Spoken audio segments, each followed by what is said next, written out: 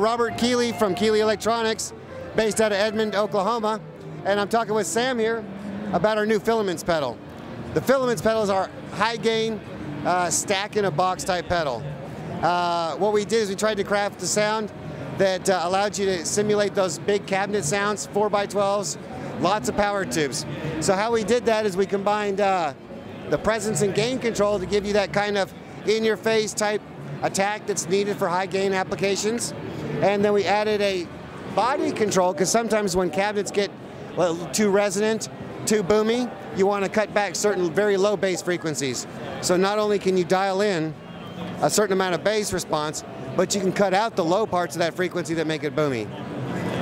We also added a boost control for, say, smaller amps or for higher gain situations where you want to add a little bit more or a little bit more gain on it for saturation.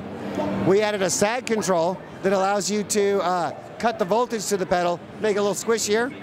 And then lastly, our crunch control is clipping diodes type of thing. And that changes so you can have a really high compressed sound, lots of compression, lots of sustain, or you have a broader, wider, open, more open sound. So we also did a couple things. We took out the battery, so now the stomp switch is lower, so it won't interfere. And we designed it with very low profile switches, so you don't have to worry about the switches breaking or getting stomped.